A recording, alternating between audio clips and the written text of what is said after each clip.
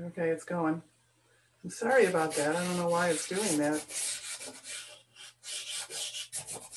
I think it's just the internet and overall is a little slow at times. But I'm seeing you just fine, and I think a lot of people are. There's a few people who are not. Okay. Well, I can't. Okay. The world of technology, we love it and we don't love it, right? All right, another thing I'm going to pick up, I have a stick of vine charcoal in my hand here. And I always suggest having some vine charcoal in your toolbox of pastels because it blends beautifully with the pastels.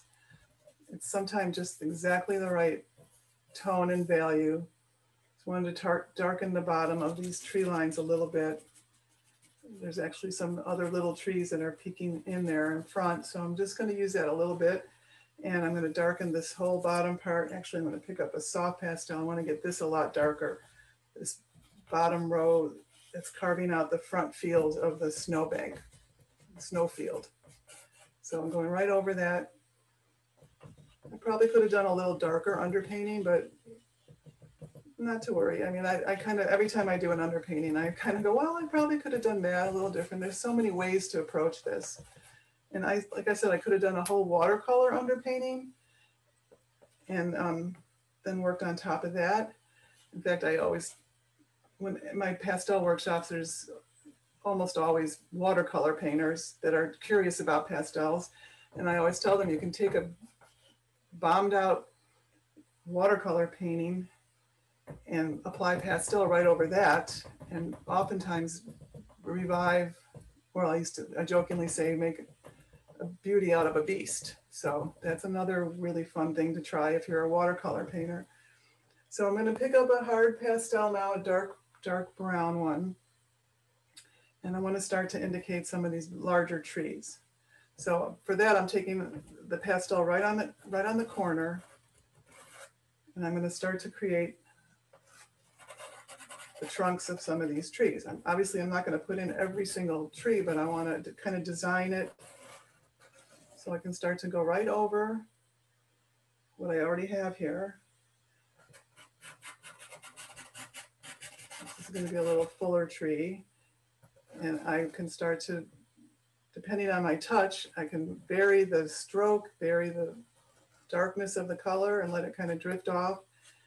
So a lot of this is going to be now, I want to hit that sunset one more time, that yellow. It's really sparkly. It's really the center of that whole thing here. And I want to get a little bit more of this vibrant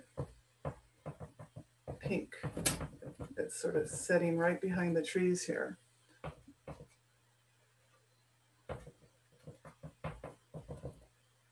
Before I put the trees over, because it'll be harder to get back to it,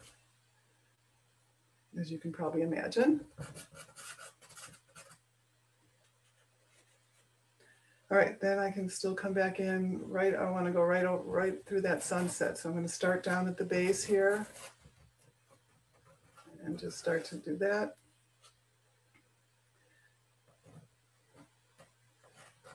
And I want it to come up in here and just let it drift off. So now it's going to be a lot of fun just playing around with these shapes and these little trees, these little skinny trees, and start to create the fullness of this bridge of trees here.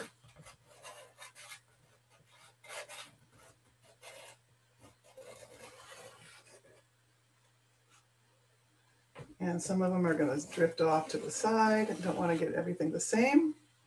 And I could also, this will be a nice place to pick up my pastel pencils to get all the fine little, it's going to take a little time to get all this. I won't get it all done in an hour, but get a lot of it done. It's a fast medium. It's a fast process. So I'm designing as I go. You can see which trees are going to make it into the painting and which ones will not. So again, you can do this with the hard pastels. If I get a little sloppy, I can always cut in with the sky color, no big deal. And I can see I got a little blurb in here I want to get rid of. So now I'm going to just continue on with some of these trunks on this side.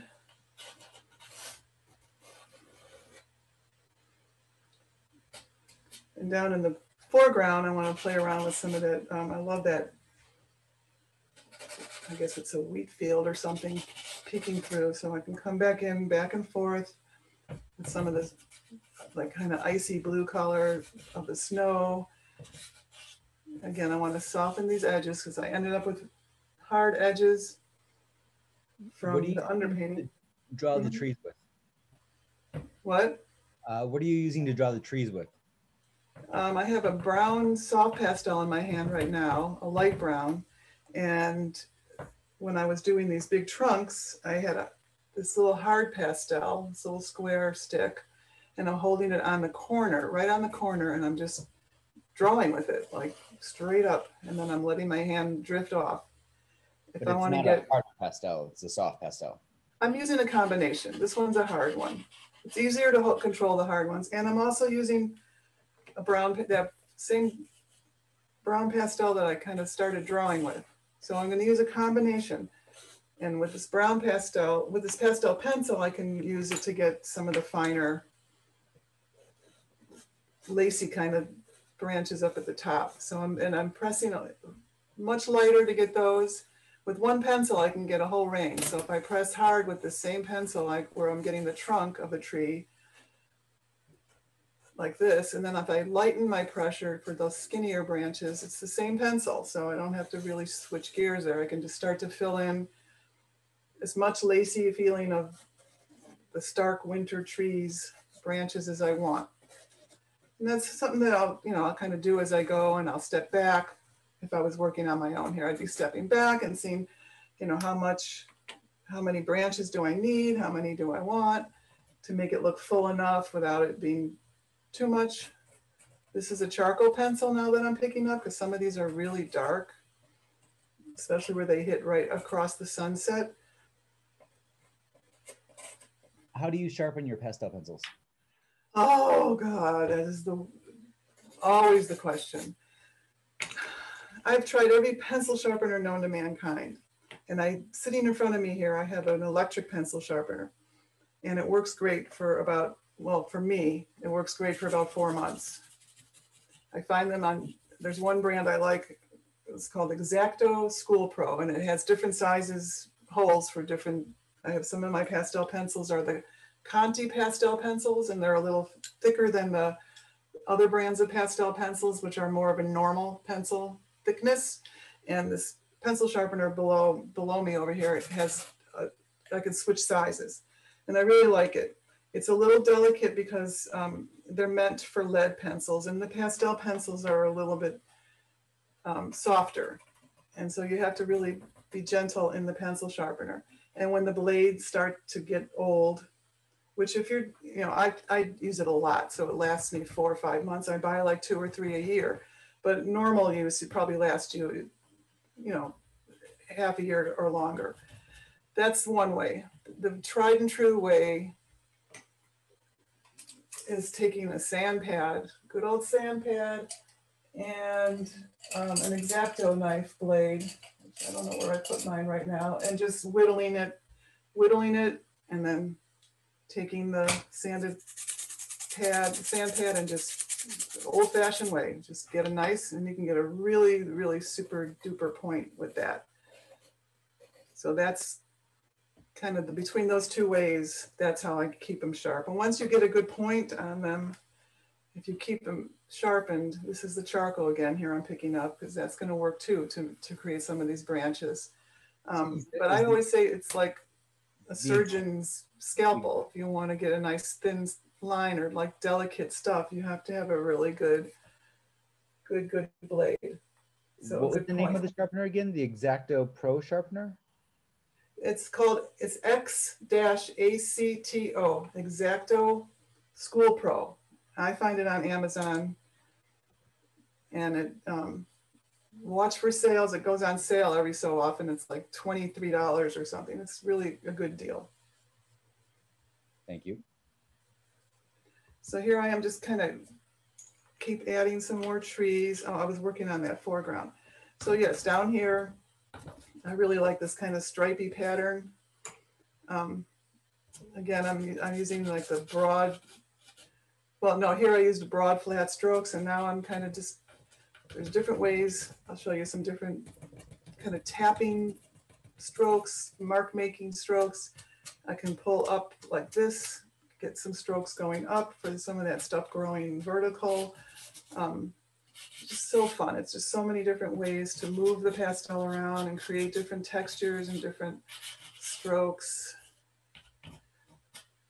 And then I get that, and I want to still come back and forth with that really pretty purpley blue color that's peeking through and start to carve out.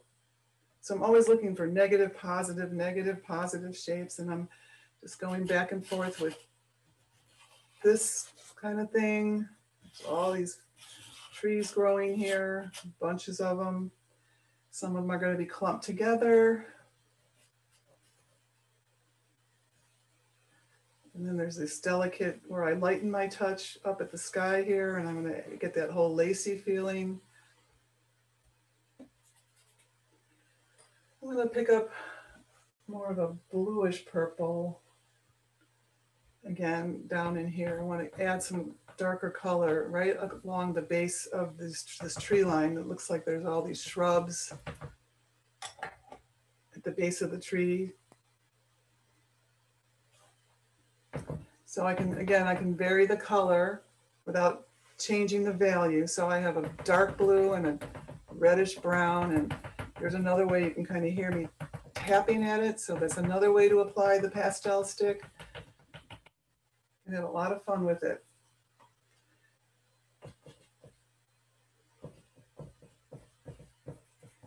And then there's like good old fashioned like broken stroke, where you can just go. I often will like move my hand into the direction that the earth is going, so, or the form of whatever I'm painting.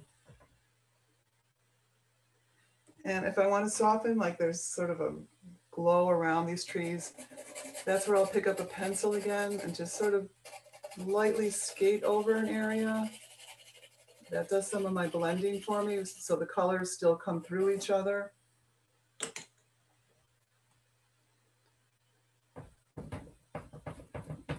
Now it's just going to be now getting a lot of this, changing directions here and getting a little bit of the sideways branches, so it doesn't look all up and down, because some of them are growing sideways and angling. This is the charcoal again that I'm picking up. And I want to come back to my little foreground here. I like this kind of cool and warm play of color with the snow and the, I think it's wheat, I'm assuming. Again, I want to keep my form going. So there's this beautiful flow here of the earth here, and then it starts to come up a little bit right around here. Again, now I want to take that pencil thing again. I'm going to take a dark, well, I'm going to take a blue. I want to cool it off a little bit. And right around the edge where I have that really high contrast of light and dark, but I want it soft. So I can come right in with a pencil, a little bit of my finger too, and just soften some of these edges down. I find when I use the pencil that it lets a lot of the colors still come through without over blending. Some of this darker blue I see down behind these trees at the bottom.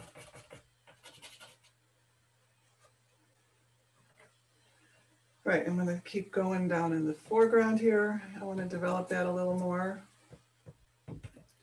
So again, I can go different kinds of strokes. I have a soft pastel in my hand, and I'm just holding it on the corner, and I'm going to turn my hand so I can get a variety of strokes.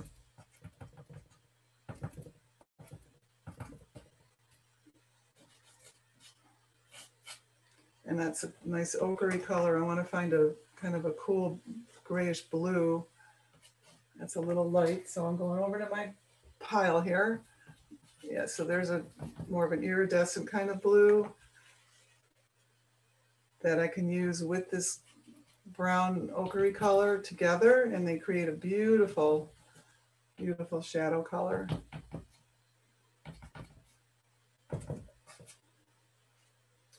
So again, this is going to be a lot of texturing, a lot of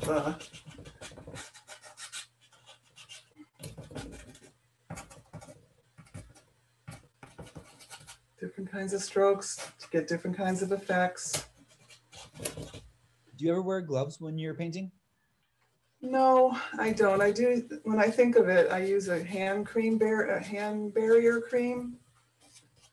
I don't know. I don't think gloves are bad or anything like that. I just never got in the habit when I started painting. And I really don't like the feeling of the gloves on my hand. It's just a personal thing. I don't really worry about toxicity or anything. The other wonderful thing with this medium is when I'm done here, I have a big stack of baby wipes, and they'll just take everything off of my hands, or soap and water in the house.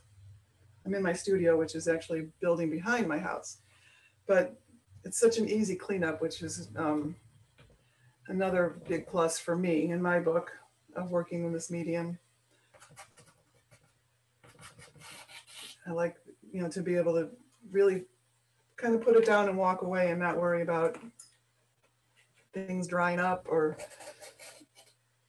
anything like that. So if I want to start to get some more of this texture of these little wheat things growing, they look very kind of bluish in the shadow here. So I can take a pastel pencil now and just sort of play around on top of the soft pastel. You see it's kind of pulling it and pushing it around a little bit, kind of like moving paint around, and it is paint, it is pigment. The pastel stick is pure pigment in a stick. It's really the purest medium that you can work in. So if I want to break this big band up, I can just interject some of the blue shadowing color.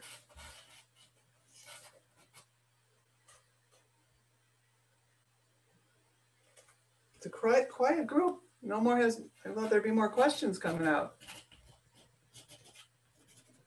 Let's see. Anybody have any questions?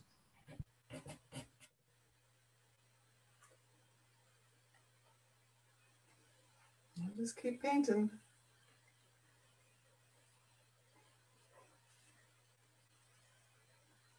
I want to get a little bit more of this band of light. I like this band of light that's sort of shooting across the sky here. So again, because I can work light on top of dark, I can just interject these right on top of that base that I have there. Well, that's too dark. That was really dark. So I'm going to lighten it up, no problem. It's kind of a pink glow to it. And then I'll just show you if I don't like what I put there, I don't like what I put there. I can just go like this. I have a stiff old brush and I'm just brushing it down, and I'm going to take my sky color back and go right over it, and it'll just disappear like it was never there. That's the other wonderful thing with the sanded paper. It is very forgiving. Very, very forgiving. This is more the pink I wanted.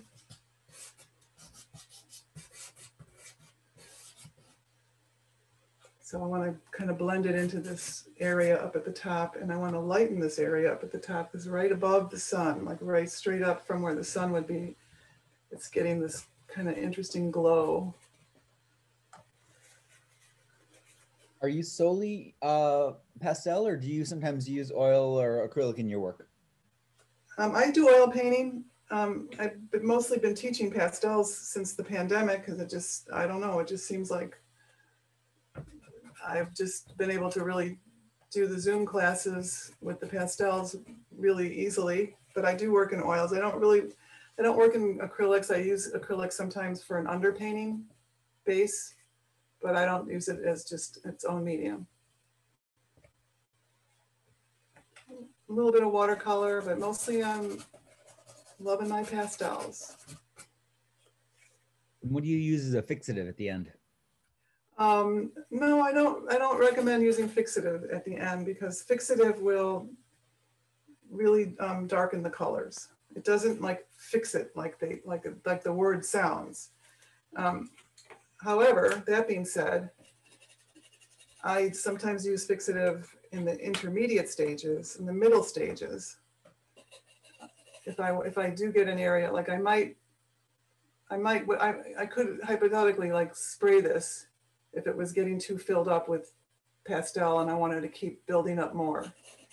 So there are situations where I use pastel, but not at fixative, but not at the end of the painting, because like I said, it'll darken the colors. It doesn't like fix it like the word sounds. You still have to, like a watercolor or a print, you have to frame it under glass. There's ways to store it if you're not going to frame it, to protect it.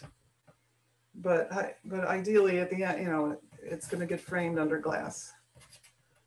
So there's no fixative is going to, yeah, I wish they called it something else because it's just kind of confusing. You think of fixative, it would fix it. And you don't prepare the paper with a primer for pastels? What was that?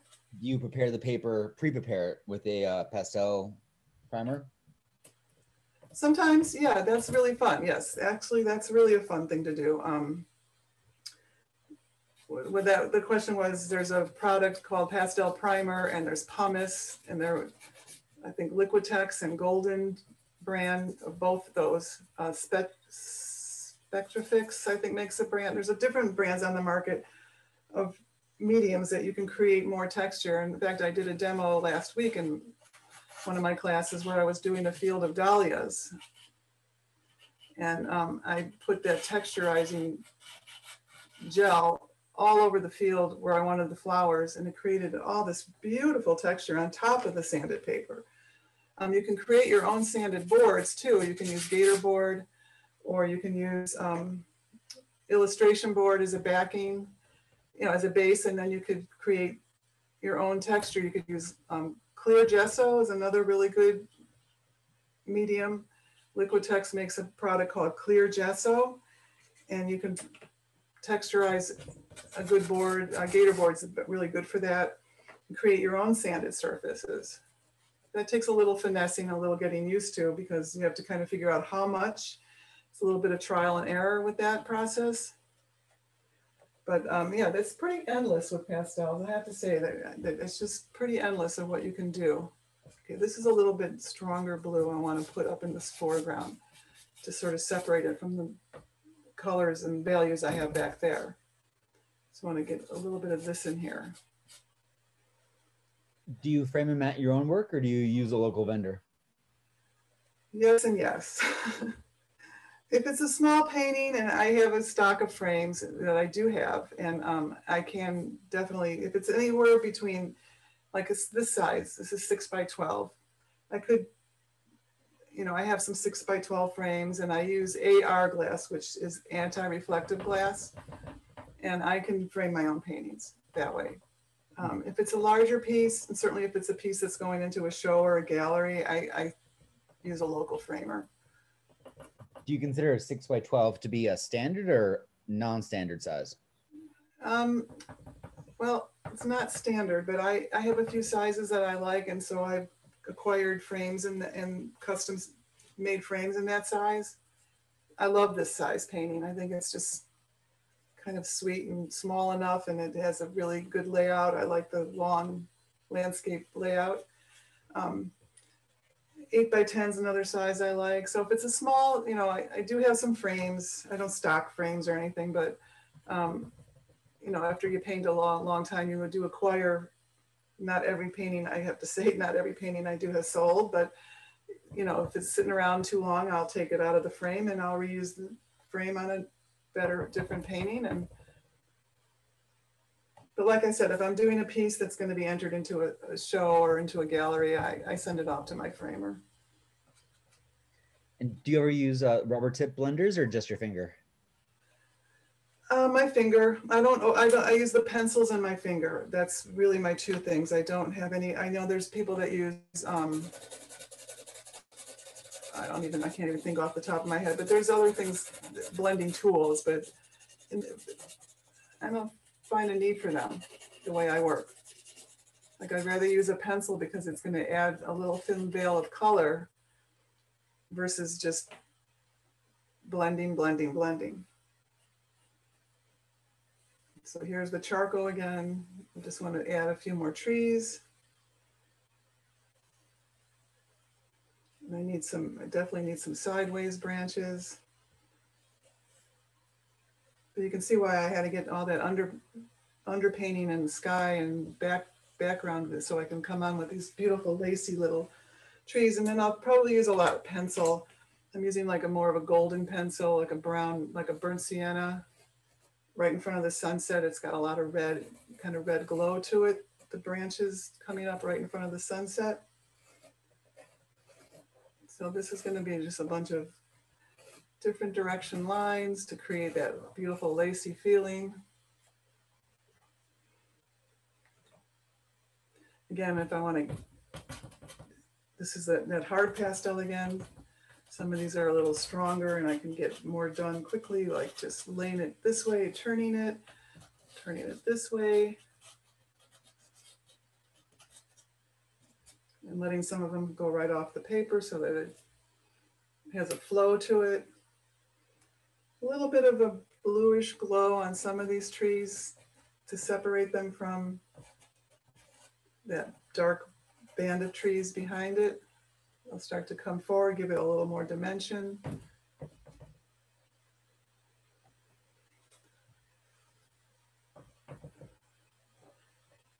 And a little bit more I want to do in the foreground. So here I'm pressing a little harder. I want to get a little stronger color. And I'm turning it. I want to just kind of create this fun pattern of the field. Again, I'm paying attention to the curve of it. There's a little bit too much curve there, a little bit of curve. So I can come in with the snow color. And what was the brand of pencils again? I have a couple different brands here. I have Carb Othello as one brand, and Conti, C-O-N-T-E, Conti pastel pencils. Not to be confused with Conti crayons. Sometimes people get a little confused. Conti makes pastel pencils also. So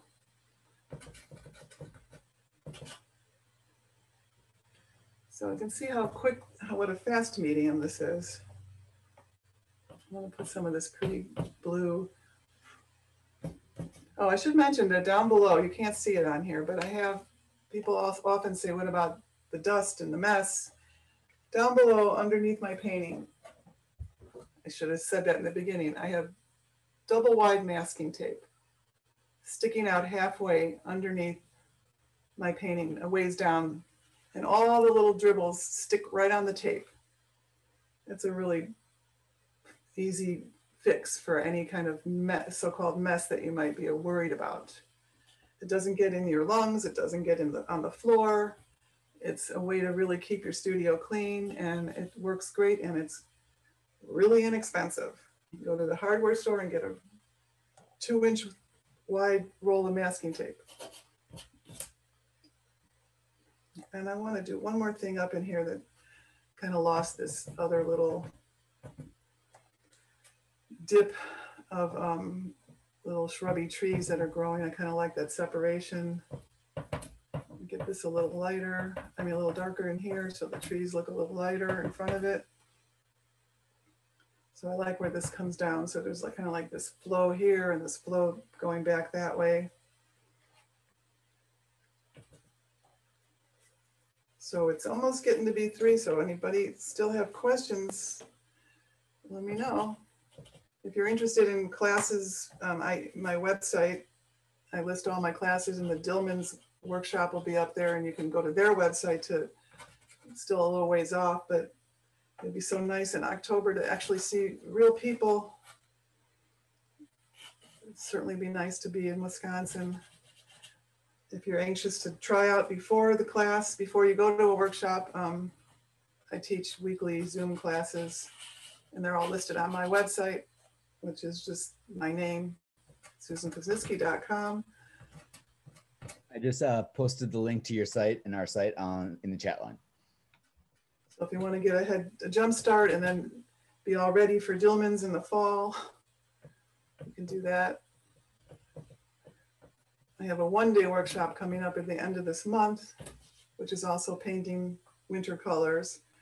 That's all on my website. And then you'll be all set for Dillman's in the fall. And even if you don't do my workshop, I highly recommend you do a Dillman's workshop because it is so worth it. I was supposed to go back there last May and have my big comeback after 20 something years of not teaching there because I've been out here, and then COVID changed our plans. And But you were with us twice 20 years ago, right? what? You were with Yeah. us twice 20 years ago. Yes. Yeah. Yes, I think you were a little boy, Scott. I was. I remember it clearly. You were a little boy. Sandy is asking if you're working upright. And so you have Yes. this. Oh, yes. Yes. That's a wall. great question. You have to work upright with pastels because there's a fair amount, well, not a lot, but there's dust. There's little dribbles that have come down onto my tape. And I could just show you because it's easy to pull this up. Yeah, there's little dribbles that come down on the tape. And if I were working flat, then all those little dribbles would just sit on my painting. Not good. So yes, you want to work up and down. That's different for many watercolor because watercolor painters don't do that. But other painters, other mediums are used to working up and down on an easel. Good questions.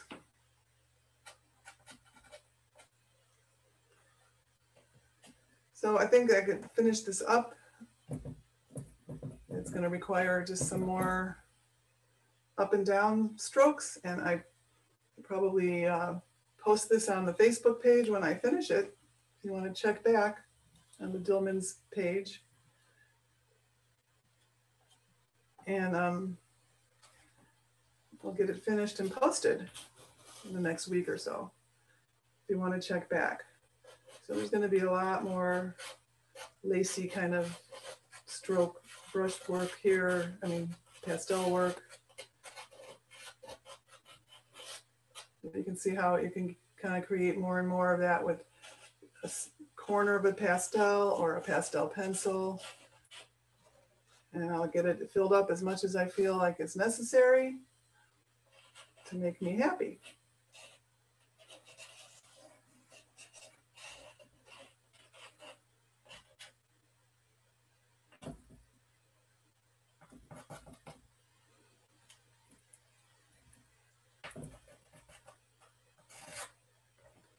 So my darker trees will be kind of in the middle here, so I can pull attention more into that sunset area.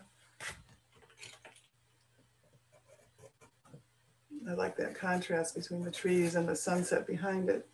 So I'll focus some more branches and medium and small branches up here.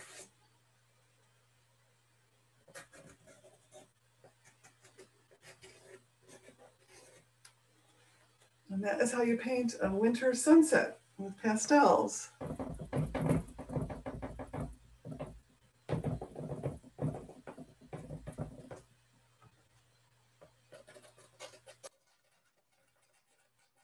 Well, we are almost exactly at an hour. That is perfect timing. Yep.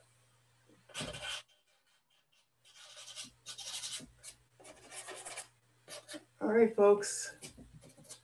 Any last questions before we sign off? A couple people have definitely said how lovely it is, and they really enjoyed how you sort of interpreted the color from the original source photo, and sort of not done an exact copy, but done a nice play on your interpretation of it. Thank you all. Thank you all for showing up. And Okay. give us a ring if you have any questions about other workshops. We'll have a demo next weekend with Jennifer Stone doing watercolor pours. But Susan is on our website, dillmans.com, and you can reach out to her. Her website is linked on our site as well. And you can follow up with any questions. We're here to help you guys.